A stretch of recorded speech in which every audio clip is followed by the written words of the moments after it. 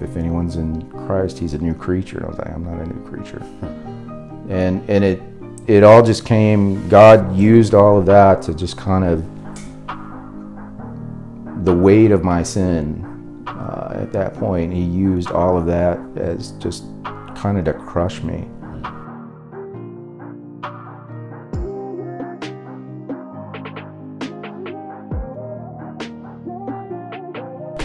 Welcome to another Doulos View. Today we have Brother Luke Leader, good brother in Christ that we've been going to the same church for a little while now. So I just want to sit down and get to know him a little bit. So Luke, thank you for coming on the show. Thanks for having me. Yeah, no problem. So let's start at the beginning. Where were you born? Where'd you grow up? What was your upbringing like? I was born in Arkansas. Mainly grew up in Fort Smith, Arkansas. We lived there the majority of the time, 5th grade, all through high school. Grew up two parents. They've been married for over 50 years at this point. I've got one younger sister. She's 4 years younger than me. She's married and has her own family and stuff. So, but pretty normal childhood. My dad he worked for the phone company, so we moved around a little bit, but primarily lived most of the time in Fort Smith. Okay. So you were in the military, and so how did your trajectory go from your childhood to joining the military? Yeah, I was looking for a way to pay for college, and my dad was in the Air Force, and that kind of started things off, and then got me interested in the military. And I knew I didn't want to go enlisted. I wanted to be an officer.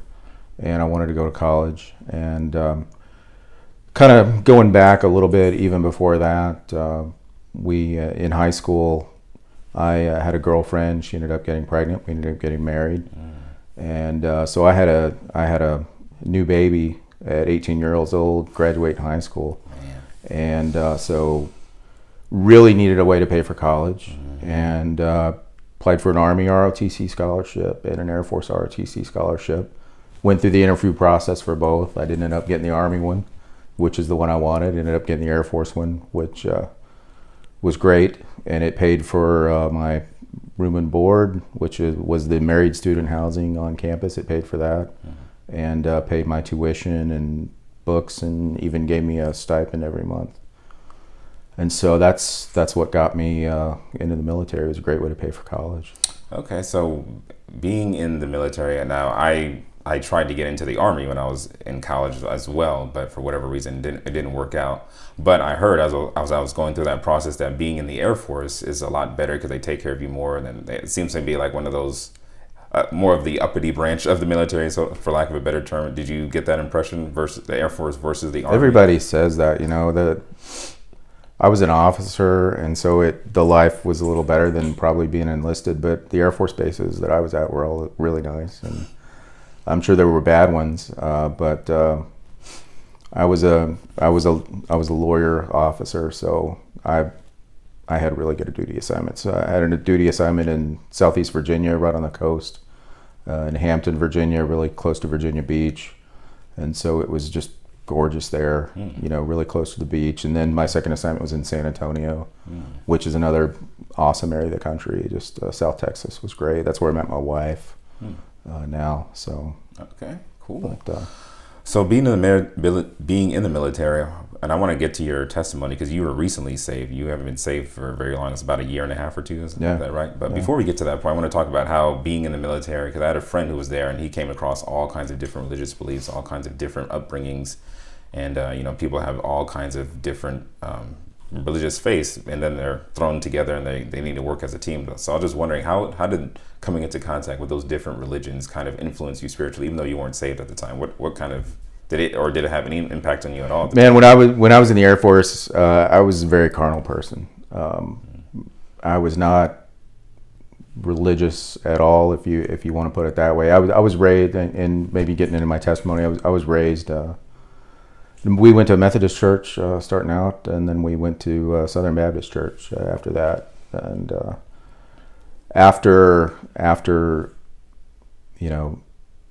got divorced when I was in law school, and after that went on active duty after I passed the bar exam. And so when I was in the Air Force, I was very carnal. The things of God were far from my mind. I was looking to be out there, have a good time, and do my job, and be a great trial lawyer. And so I was really into work. I was really into, when I wasn't working, you know, there was always a group of folks that wanted to go have a good time. And so we would go do that. And that was my life in the Air Force. It was very carnal.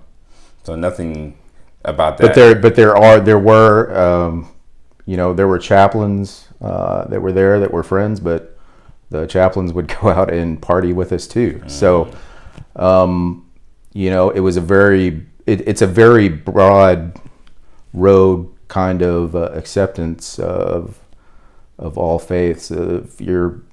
I would think you would have a hard time if you were a biblical Christian in the military, probably. You definitely have some challenges because looking back on it, my circle of friends certainly weren't biblical Christians. I had friends that were Roman Catholics, friends that were Protestant, kind of not very involved with their faith. As you can imagine, the kind of folks that like to go out and party, and but we also worked hard too a lot, but we partied hard on the weekends. So you know, never really went to church when I was on active duty, and unless it was when I came home to visit my folks, and we'd go to church on the weekend or something that I was home. Okay. But I was really far away from God at that time. So going back, now that you spent X amount of years in the military, is there anything that you would go back to tell your younger self about the time that you were in there and what you experienced, or maybe something you would have done differently while you were there? Yeah. If anything, I would go back and share the gospel with myself. And it was a really not a good time in my life. I was just gotten divorced. I was living in a totally different part of the country. Had 2 kids with my ex-wife at that time. They were both really little. One was 2nd grade, 3rd grade. The other one was 4 or 5 years old.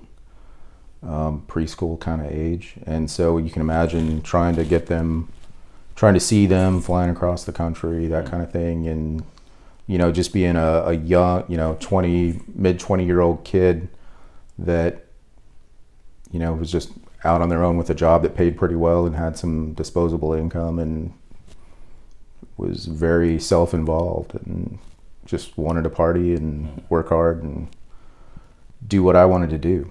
So it was not a good time in my life, and yeah, there'd be a lot of things that I could go back and tell myself, but the main thing would be I'd be wanting to share the gospel with myself and be more, you know, spend more time with the 2 kids than I got to. But that was definitely a challenge, being so far apart.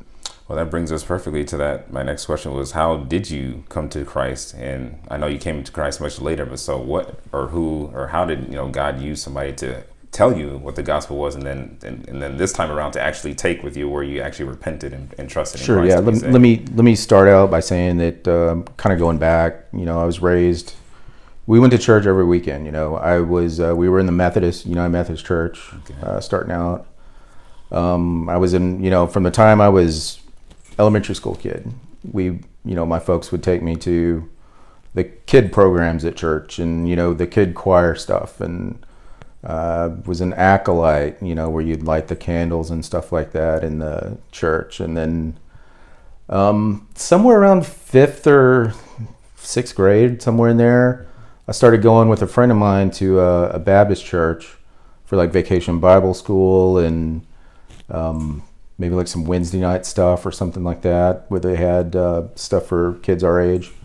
And it started hearing about salvation and all this kind of stuff, and you never heard anything like that in the Methodist church. So we started asking some questions, I guess, with my folks, and then somehow about that time they started a confirmation class. So we went through this confirmation thing where at the end you make a profession of faith in Christ, and it's basically a bunch of kids up there, and you're just repeating what this adult's telling you to say. It's not. It's kind of just a superficial work kind of thing that you go, kind of ritual thing you kind of go through, I guess, in that system.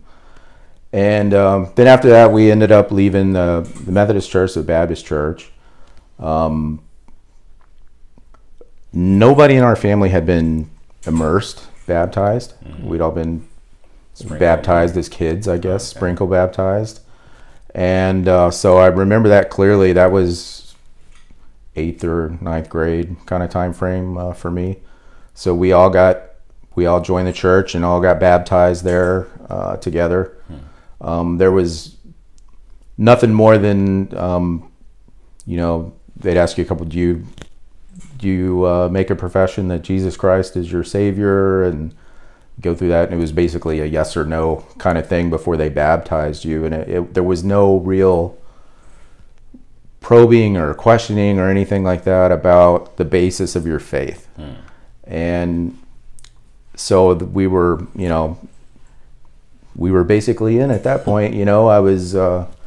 They had a great youth group. I was involved in the youth group there, and we went on mission trips, and I basically was there every time. But I wasn't there because of wanting to pursue a relationship with God. I was there because it was fun and the social aspects and all that kind of stuff. So my lifestyle when I was in high school especially was pretty far away from God, even though superficially I would go to, I was an athlete. I played football in high school and went to Fellowship of Christian Athlete camps, and our football coach was big into Fellowship of Christian Athletes, and we'd do devotionals and stuff, like team devotionals and stuff like that. And I went to all that stuff and listened, and I sat through preaching at church, and we had a preacher that went through and preached through, sequentially through like Ephesians and Romans, and looking back at the invitation every week, they were, if you want to be saved, pray this prayer and you can have a relationship with Christ. And so, there's no assurance in that kind of system. And so you're constantly, as a kid, you're constantly sitting there saying, I better say that prayer this time, just to make sure. And it's like every week you're going through that in your mind, because there's absolutely no assurance, because there's no obedience. There was no transformation, no real repentance or anything that had been done at that point. And there's no one that's telling you that what the real gospel is. It's this, it's a fake kind of gospel that you grew up hearing, that I grew up hearing anyway. And so, there was no obedience there, really. I mean, there was massive disobedience. There was party kind of lifestyle. Ended up, girlfriend got pregnant, and that was a tough time. We ended up getting married, and had a lot of help from a lot of folks to kind of get set up. And we ended up both we both graduated later that year, had the baby, had Ben, my first child, in July. And then we were both headed up. We both got accepted to the University of Arkansas. And a lot of things came together. I got that scholarship. She got a bunch of scholarships. We got some grants and stuff, and we were able to go to college. And so started, juggling. We were both juggling college and baby and all that for 5 years. I guess we were on the 5-year plan. Wow. During that time, we were still going to, Baptist church up there while we were in college, on and off. We both still liked to party, even with the kids and stuff, and going to class and all that. So we, the lifestyle was still not one of obedience to God, because there had been no conversion, at least for me anyway. I can't speak for anybody else, but for me, there there wasn't. You know, it was 5 years by the grace of God. We graduated, got a degree. I got accepted to law school. Got my commission in the Air Force through the ROTC program. I finished that program out, and then moved to Tulsa. Went to law school. We went to church at some Baptist churches here in the area, and it was the same thing that I heard growing up. You know, it was once you make a profession of faith, you're saved. You shouldn't question it. There was no call to obedience, no call to change life, nothing like that. And my lifestyle reflected it. You know, it was drank too much, and you know, didn't spend enough time with the kids, and it ultimately led to the wife and I getting divorced my third year of law school. And after that, luckily by God's grace, I finished law school. I passed the bar exam and went on active duty in the Air Force. And so that took me to a different part of the country, away from, you know, everything here. And kids ended up moving to Houston at one point, and so it was hard. Them being so little, just getting to see them and stuff. So kind of already talked a little bit about my time in the Air Force. It was 5 years of a lot of working. I worked really hard. I was a prosecutor. I started out prosecuting cases, and then I did well enough with that. They moved me over to defend service members that have been charged with crimes. And I did that. That was my last job in the Air Force. It's kind of like a public defender for military members, as opposed to prosecuting attorney for military members. So prosecuted and defended guys for a lot of drug crimes, mainly some rape cases and child pornography cases and different stuff like that. But getting out of that came kind of fast forward a little bit. Got out of the Air Force, met my wife now. We were both on active duty, and got married, and then we both got out. And got a job here in Oklahoma. I was in private practice, and then I got the job that I have now after a year of private practice. And it was really about, it was May of 2020. I remember exactly when it was. There had been a period of time, especially with everything that was going on and all the uncertainty that was happening. And I knew God was working. He was working in my life, and I knew that my life still wasn't right. I still had no assurance of any kind of salvation, and God, through His grace, you know, we were teleworking at that time, so I was able to, you know, listen to YouTube videos or podcasts or all that kind of stuff. And, you know, just, it's such a great resource, just being able to type in assurance of salvation. I just wanted something to, you know, am I really saved? Because something was telling me I wasn't.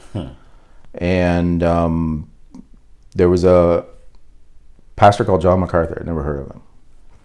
Believe it or not, you know, and I'd listened to Christian radio.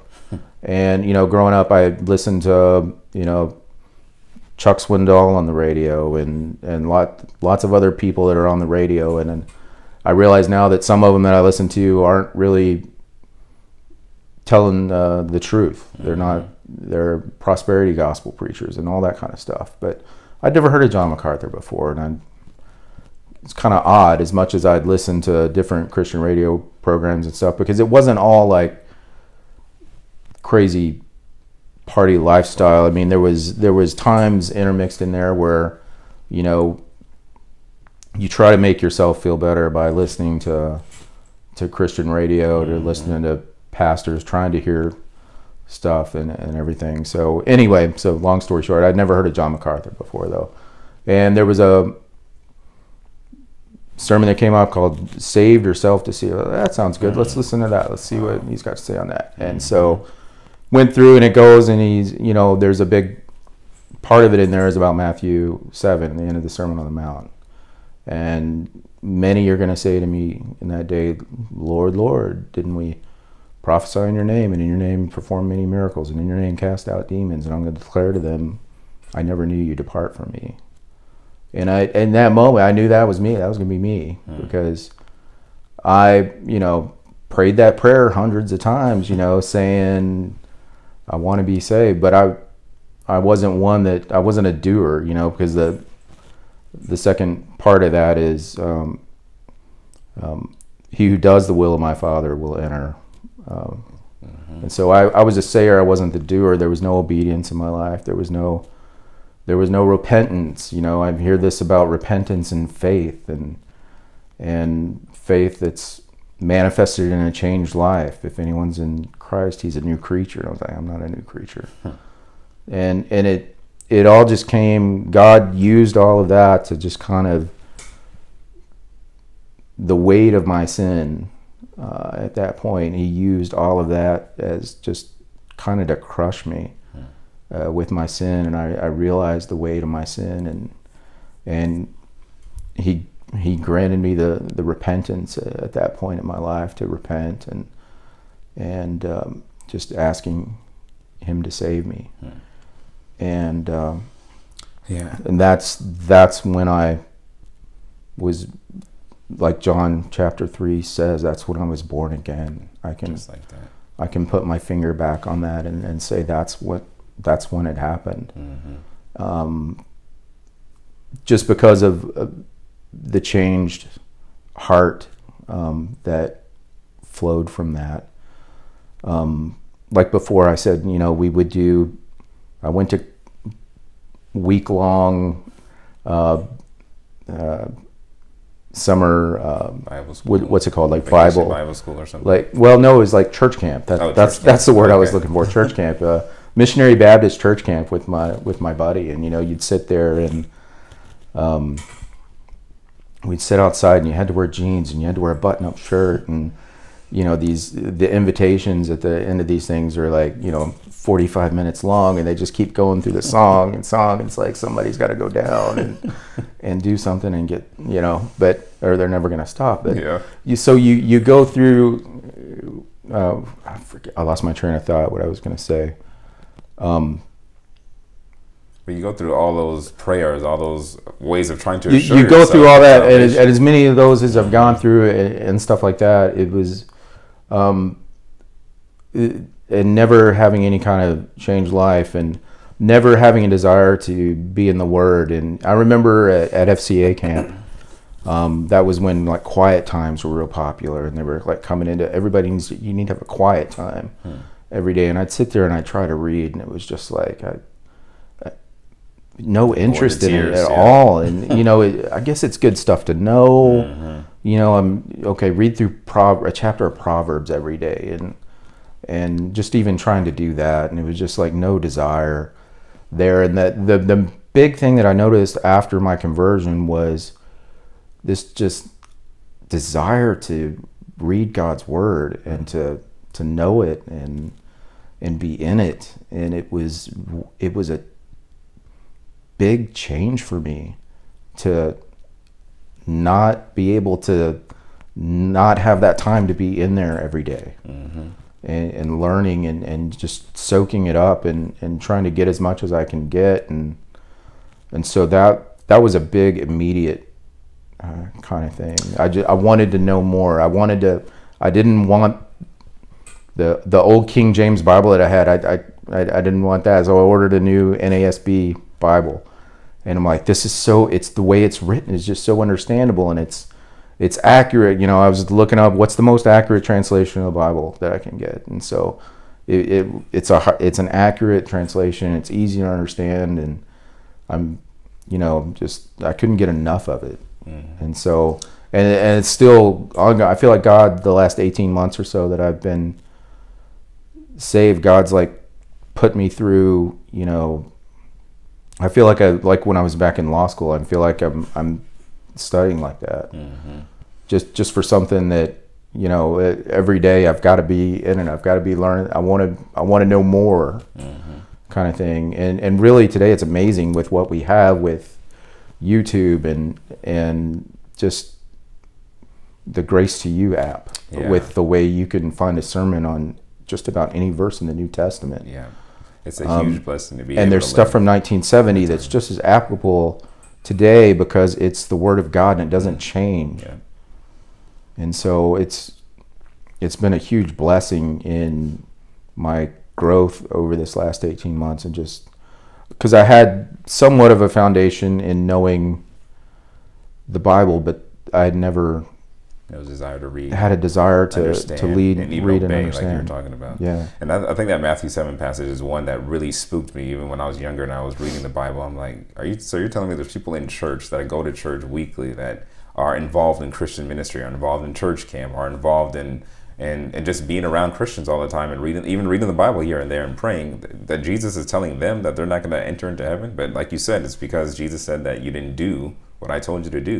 And I think that's one of the marks of being a Christian, or the main mark is just obedience. And that's where your assurance comes from. I think you alluded to that earlier, that your assurance comes from obeying Christ, because you'll have joy in that.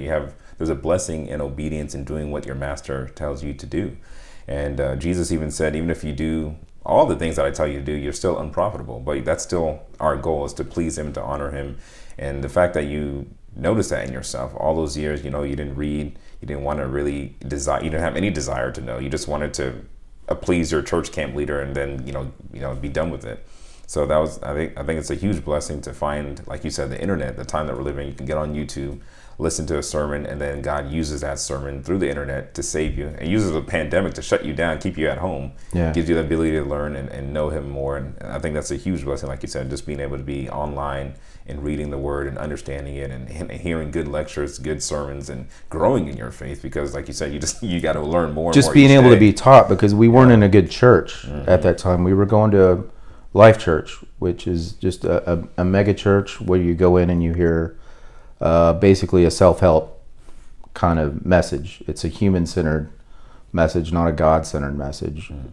They may use terms like God and Jesus and stuff like that, but basically it's a self-help kind of how to have a better marriage in this way. And it's it didn't take long after my conversion of going there. It was like, I can't keep going here. We can't keep, I'm not going to go here anymore because it's not the truth. I'm listening to MacArthur sermons and Paul Washer sermons and that kind of stuff during the week. And then we're going to Life Church on the weekends, and I'm hearing it. I'm not hearing biblical preaching. They may throw a Bible verse up there from two different translations so that it has some buzzwords in it that the guy wants to use in his self-help message or his motivational speech or whatever you want to call that up there. But it's not, you're not getting biblical preaching in any sense of the word. And so, as you can imagine, it was a matter of 2 or 3 weeks, and I'm like, we're done. We're not going back here. We'll sit at home and we'll listen to a sermon and we'll read the Bible and we can sing together, but we need to find another church. And so how did you find that other church? How did you find GCC? Was it through online again? Well, it was through the Masters University has a church finder on there. And I'm kind of a hard-headed guy, all right? And so I wasn't real sure how it was going to go or how we were going to be able to find a church, because Tulsa's got so many churches in it. Definitely. It's like you can't hit a golf ball without breaking a stained glass window out of a church in Tulsa. And so, but most of those churches aren't good churches. They're either prosperity, word of faith kind of stuff, or they're the same nonsense that we were trying to get out of, which is kind of a big conglomeration of a lot of that. Even I didn't want to go back to a Baptist church because I realized that it didn't lead me well. I wasn't going to be fed the word more than likely, so that was off the table. And so I didn't really know what that would leave. Luckily, the Masters University has. I like this MacArthur guy. He preaches the gospel. He's got a seminary. Maybe one of these master's university graduates has a good church that emulates that style of preaching. So that's how we found Grace Community, and it was named Grace Community Church. That's the thing. It was like sealed it for you. You know, God, should we try this church? It's named the same thing as the church of this pastor that I've been listening to and learning a lot from. And so some friends of ours, Carl and Anna, started going there before we did, and said, yeah, it's good. You guys need to come check it out. And so the next week we went and listened to Doug and Chris and fell in love ever since. And we knew we didn't have to look for another church at that point. And so talking about coming to Christ and talking about the actual change in behavior that I'm sure took place in your life, and how that change can even affect your relationships with other people and the friends you had before. And I want to ask you about that in just 1 second.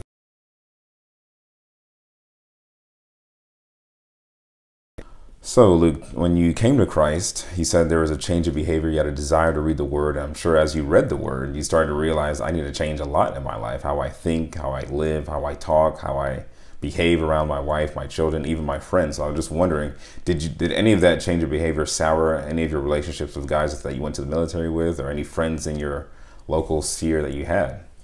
I know it's definitely come between some of the couple friends we've had, just like right after I got saved. Really good friend, really good couple friend of ours. We tried to sit down, tried to have like a Bible study together, because they went to a Life Church with us, and I was like, man, you've got to get out of this church. It's not a good church. You're not learning anything, you know. I shared my testimony with him, and you know how God had saved me, and just trying to. I didn't really know anything at that point, but I'm trying to express to him, share the gospel with him, because he was living just like I was living before, and just trying to, you know. I remember breaking out in tears, you know, telling him how God had what he had done in my life, and just wanted, you know, we tried to do a Bible study together, and that lasted all of a couple weeks, and he always had something coming up and that kind of thing. And I'd bought the MacArthur commentary for John's Gospel. It's a 2-volume thing, and I was like, let's just read through this, you know. And he got a new job where he's working out of the town during the week. I was like, well, let's call up on the phone. We'll just read through it together, and you know, maybe learn together. And so that lasted a couple weeks before, you know, it was over. And it's a real shame, because he just got to a point where he didn't want to hear it anymore, and wanted to talk about other stuff. And it's just really hard when you bring up even there's been some strain with relationship with my folks, because just trying to talk to them about what saving faith is like. And you know, my dad's position was, oh, you were saved before, you weren't lost, you got saved when you were a kid, and you know, nobody's perfect, and you just fell away. You know, even when trying to explain how there was no conversion, there was no salvation. And then it kind of hit me again when he told me my nephew had went to church camp this summer, and he said, well, yeah, it was weird, Jacob got saved again at church camp, but we thought he was saved before, but he got saved again. And I was like, you know, he's 7th grade, I think, so he's about that age. And so I'm like, you know, trying to say, well, how do we know if somebody's saved? You know, what do you look for, or do you see those things? And so it really put a burden on me, is to, you know, does my dad know what saving faith is? If he, or is he, you know, does he think better of me than, you know, does he just have blinders on because he thinks I'm a good kid or something? But then in the back of my mind, it was like, does he really know what saving faith is? And just trying to have those conversations with him. And then, you know, eventually they don't call us frequently because they don't want to talk about stuff like that. And so it's been hard. So that's something we've been having to deal with there. But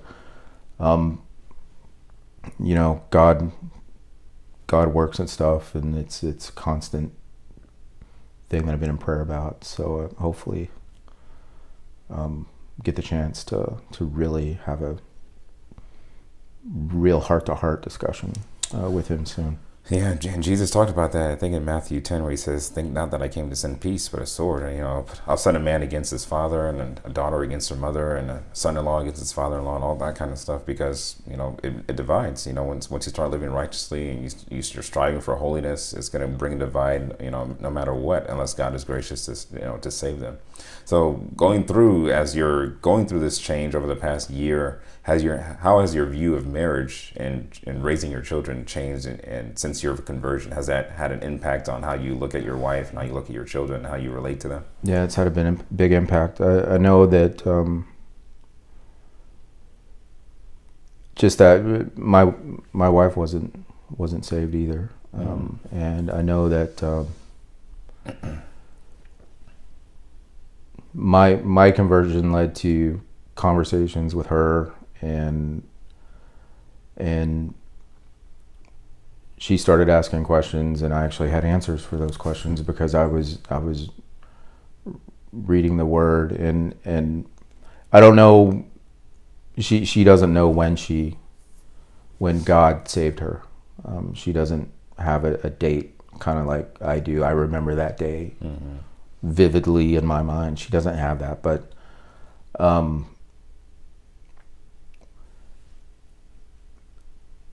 I know with hearing her testimony is it happened sometime after I got saved, when we started reading the Bible together and we started talking about those kinds of things, and started going to church at Grace, and she started actually engaging with Bible study there, with the women's ministry there. And you know, that's been one of the greatest blessings that God has done, is that he saved her as well, and just seeing how our relationship is different, and we both have this focus on the things of God now. I mean, we go on these road trips and we sit there and we listen to sermons the whole time. Or we listen to, like this most recently, we listened to Grace to You podcast the whole time when we were on the road. But we listened to MacArthur books and all kinds of stuff like that. And it's just great having a spouse that wants to talk about these things with, and you can have a biblical conversation with her, because her heart's been changed, because I know what she was like before, and she knows what I was like before, and it was not, her heart wasn't toward God either, as much as mine wasn't.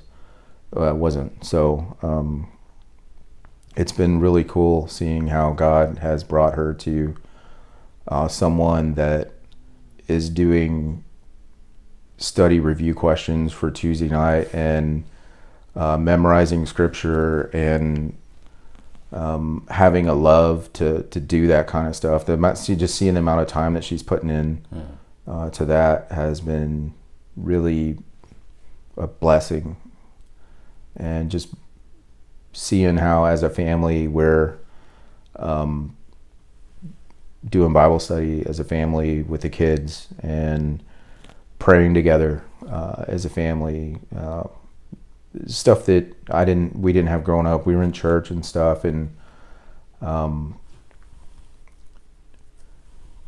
we never had that. You know, we would pray before meals and stuff like that, but we didn't have like prayer time as a family, and we definitely didn't have, you know, sit down and we're gonna go through and we're gonna read and discuss scripture together.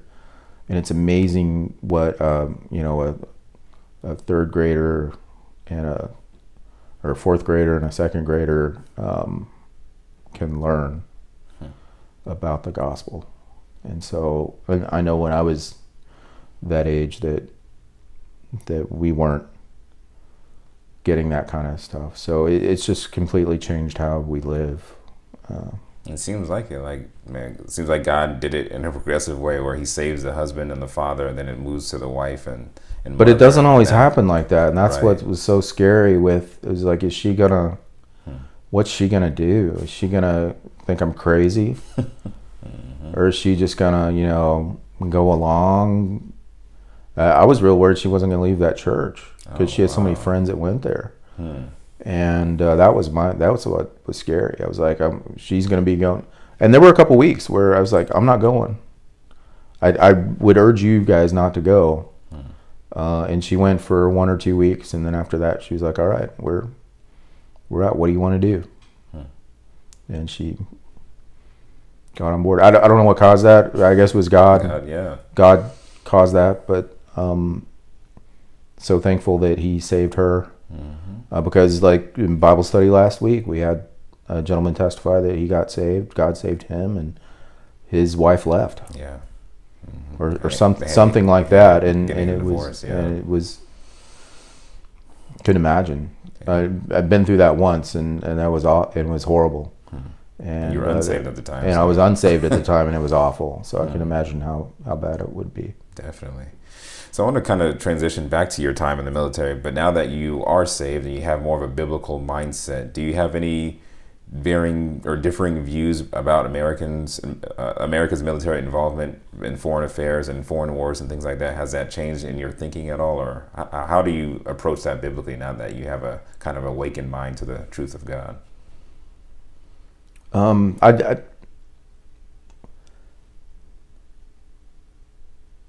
It was nice seeing us kind of ramp down our involvement overseas in some of those places that we were. I don't agree with the way it was done, but anytime that people are put in danger like that, and it can be and it doesn't need to be that way anymore. So the ending of war is probably a good thing on all ends. It should have been done differently, but we don't get to make those decisions, do we? But I hate the fact that people that I could have been in with or something like that may be over in harm's way, doing something, because that's somebody's child, that's somebody's dad, that's somebody's son, or daughter. But war's horrible. But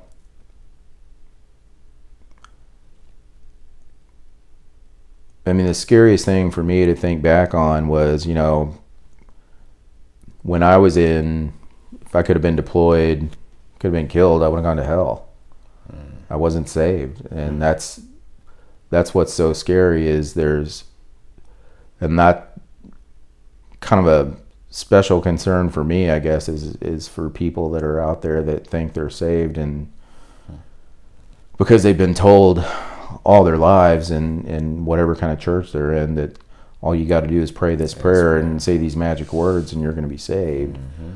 And that's not what the Bible says. And so you have this false sense of salvation and false sense of security, and just like I did then, and if I would have died, it would have been eternity in hell.